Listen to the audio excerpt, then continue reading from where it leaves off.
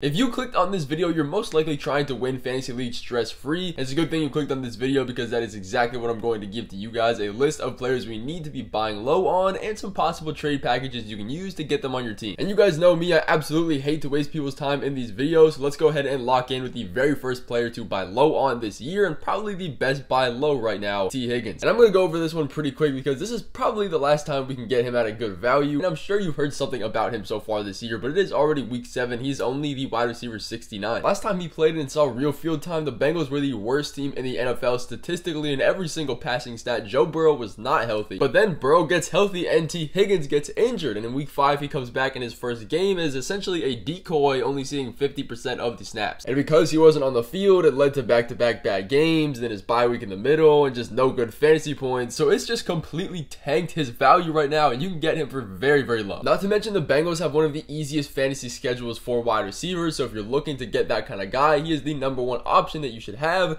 And if you're looking to trade for him, I'd give up a guy like Drake London or even Marquise Brown to get him on my team. There quite literally is not enough stats to tell you about T. Higgins because he just hasn't played any games this year. He is probably the most unlucky wide receiver. We drafted him in the second round of drafts for a reason. It is only a matter of time until he becomes untouchable. But if you've made it this far in the video, make sure to hit that subscribe button. I know some of you guys aren't, but you already found the page where all the information is at, so you might as well hit that button when it takes 2 seconds. And we have a must sell high video coming out tomorrow, and you don't want to miss that one. But another wide receiver we need to be buying low on is Chris Olave, and this is a guy that you might be saying, how is he a buy low? Through 7 weeks, Chris Olave has been the wide receiver 21, and he's relatively inconsistent, so the Olave owners might be open to any kind of trade options, and this is where we take advantage. And the reason we want to be buying low on him is because his inconsistency isn't his fault, it's more of Derek Carr, and let me explain why. Derek Carr has been dealing with a whole bunch of injuries to his throwing arm since week 3, and if we look at Olave's chart, you can pretty much tell which weeks Derek Carr was dealing with injury, and they line up pretty perfectly. But the thing is, Derek Carr's injury takes usually about a month to come back from, and he's been playing through it. Olave has been seeing elite target share, top 5 in the NFL, but he just hasn't been able to do much with it. Targets are the #1 thing we look for in wide receivers. It keeps them consistent, and he's probably at his floor right now with an injured Derek Carr. And I can't believe how underreported this Derek Carr injury is. It's probably because he's playing through it, but it is a real problem. As Carr gets healthier, which he has been over the past 2 weeks, Chris Olave is going to be untouchable, and he has an insanely easy fantasy schedule before his bye week, so if you can get him, do it sooner rather than later. I would trade Jordan Addison for him, James Cook, guys like that, or even any kind of package you could get for him is anything that I would do. But another guy we need to be going after a running back before he gets relevant again is James Conner. He is one of the best buy low candidates right now simply because Kyler Murray is coming back in a matter of weeks, even less than that possibly, and he's going to completely elevate this offense. And it's not like James Conner has been bad by any means. In all of his 4 starting games, he's led the team in targets out of the backfield and a bunch of rushes. He gets 20 touches a game on average. I know when a starting running back goes out for a little while, especially on IR, we look at all the backups and think they're a viable option season long when they're just not. DeMarcado and even Keontae Ingram are not going to see any kind of long-term snaps. It's hard to visualize that right now, but they are nowhere on James Conner's level, and especially now that this team isn't in tank mode, they are going to consider giving these guys a role when you have a clear top running back in James Conner. He was a top 15 running back before injury. He averaged 12 fantasy points a game. Again, he saw pretty much 20 touches a game. The James Conner owner right now might not be able to hold out for another couple weeks, or they just need some points now, and they might be worried about DeMarcado having a real role since it's been so long since we saw him play. So all of this contributes into a great reason why we should buy low where we can. And another wide receiver I quickly want to talk about as a buy low is similar to the James Conner situation is Marquise Brown. This is a much better buy low situation, and again, probably one of the best of the video. Brown has been decent so far. He's coming off 2 back-to-back pretty bad games, and a lot of Marquise Brown owners are kind of done with him now because the offense isn't the best. He had a couple bad games, his touchdowns are going down, but his targets and involvement in this offense is still 1000% there. He's averaging 9 targets a game, and that is one of the highest in the NFL. But a lot of this inconsistency is coming from Josh Dobbs just getting worse as the season goes on. Last week he had 33 pass attempts, only completed 19 of them for 140 yards. And there's only 149 passing yards in the entire offense. It's hard for anybody to be viable, but he still has an elite target share of 29%. It's been around 30 the entire season. That is very, very high. But lucky for him, Kyler Murray is coming back into this offense, and if anybody's going to benefit from this, it will be him because he is an elite fantasy quarterback. He's going to elevate the entire offense and fantasy receivers. Let me remind you, last season before Kyler Murray and Marquise Brown both went down with injury, he was averaging 18 fantasy points a game and 10 targets, and that would have been top 10. But everybody's forgetting about the entire narrative we had coming into this year that D-Hop is gone and he is the clear-cut wide receiver 1, no question. He has to be primed for some kind of breakout, but for some reason, everybody forgets that's what's happening. He has one of the easiest, if not the easiest, fantasy football playoff schedule. He gets Philadelphia, that allow the second most fantasy points to opposing wide receivers, Chicago, and the 49ers, who are both top 10 in points allowed, surprisingly. You can get Marquise Brown for anybody around Josh Downs, Nico Collins, Cortland Sutton even. Any packages of these guys or any combination you want to throw at him, you most definitely should do, because you're potentially getting a top 15 wide receiver for the rest of the season. But looking at the next buy low candidate for this video, this isn't the traditional buy low, it is Bijan Robinson. And the reason I say he's a buy low is because this is quite literally the lowest we're going to get him all season. He just came off a bad fluke game. He didn't play. He saw 10% of the snaps. He had 1 carry. And this had everything to do with his health and nothing to do with his actual talent or this offense phasing him out. Apparently, he was dealing with a concussion. He didn't feel good. He wasn't good to go, but they just decided not to put it on the report. He hasn't had an amazing game since week 4 against the Jags, so Bijan owners are kind of forgetting why they drafted him with a top 10 pick. But with that being said, he was a top 10 pick for a reason. This offense is only giving him the ball more. He's getting more involved with more snaps, more touches, and he is an elite receiving back. It's also worth noting that he has a top 3 fantasy football schedule for fantasy running backs for the rest of the season and for the fantasy playoffs specifically. So if that's something you really need on your team, go ahead and shoot for the stars with him there. But he also has a bye week in week 11, and we all know that teams get their rookies more involved after their bye weeks. This is the last time you're going to get him this low after a 0.3 point fantasy performance. Some potential packages you can use to get him on your team are guys in the level of Raheem Mostert, Jahmyr Gibbs, Adam Thielen, any of those specific guys themselves, or any package around that you want to get Bijan on your team. But I also want to be going out and getting David Montgomery specifically, especially if you're not in PPR leagues. Yes, Jahmyr Gibbs came out here last week and had a career game, 30 fantasy points and a touchdown. All of the hype is around him, and David Montgomery's out for a possible another 2 weeks. But a lot of David Montgomery owners are kind of getting scared right now because they think this is the resurgence of Jahmyr Gibbs. This is what we've finally been waiting for. The breakout is here. And the Lions just got shut out by the Ravens, so there's a whole bunch of negative press and emotion around this guy and this offense. So we need to take advantage of this while we can, because he's still a top running back rest of season, and this is his backfield still. He's controlled the snap share for this offense, and he is the goal line back. That is never going to change. He's always going to have some kind of upside. But the Lions have one of the easiest remaining schedules for fantasy football running backs, and he has one of the best offensive lines to work behind, and he's on a run first squad. This team ranks top 10 in every single rushing stat imaginable. They are efficient. They like to run the ball, and once the Lions get inside the 20 and are in the red zone, Jared Goff essentially is just out there to look pretty. They run it every single time. You could easily get him for a guy like James Cook, Raheem Mostert, or even some kind of package around Donta Foreman now that he has really high value. But another guy I want us all to be buying low on and getting on our squad is DJ Moore, and this is a guy that we've seen time and time again is quarterback proof. It doesn't matter who he's playing with. We've seen week in and week out that doesn't matter. He's averaged 8 targets a game with Justin Fields backup, and anybody can really support him. He's had decent fantasy yardage and games, but he just hasn't had a breakout game since the Commanders in week 5. He leads this team in targets by a mile. He is the clear #1 option, and Justin Fields is going to come back soon, which will elevate this offense regardless of how bad his backup has been playing recently. But again, he's got a great schedule. He was a top 10 wide receiver in the back end before Justin Fields was injured. He has amazing yards after the catch ability. You can get him on your team for guys like George Pickens, Tyler Lockett, Drake London, Alexander Madison, any of that level of player. You can get him on your team pretty easily. But another buy low we need to be taking advantage of is DeVonta Smith, and this is a guy that everybody is probably starting to get pretty mad at. There's no doubt that he's been underperforming this year. He is the wide receiver 29 so far, and he's only averaging 4 receptions a game, nothing near what we drafted him for. If you look at his chart, there is a whole bunch of inconsistency. People really just do not want to have to deal with this. But at the end of the day, he's still in a top offense that are top 10 in pretty much every single passing stat imaginable, passing attempts, passing touchdowns, everything. His volume for targets are still decently high, and he has so much potential just sitting in this offense. He's put up 3 back-to-back-to-back single-digit fantasy performances. Trust me, people are upset his value has gone lower. He has a great matchup this week coming up against the Washington Commanders secondary, who allow pretty much every wide receiver to go for over 100 yards on them. They played them the other week. He had a decent game. Go buy low on him while you still can. And if you can bite the bullet on some potential bad weeks here and there before he comes into his own and truly breaks out, he's going to be a top 15 wide receiver. But we can go ahead and get him on our team with a package like Zach Moss and Kareem Hunt, or even just Jerry Jeudy, Jacoby Myers. Any combination of those guys will get him on your team, and you should do it sooner rather than later. That is going to finish off this video. If you guys have any kind of questions about trades, start sits, any of that, drop it in the comments. I will be answering all of them, and I'll see you guys in the must sell video coming out tomorrow.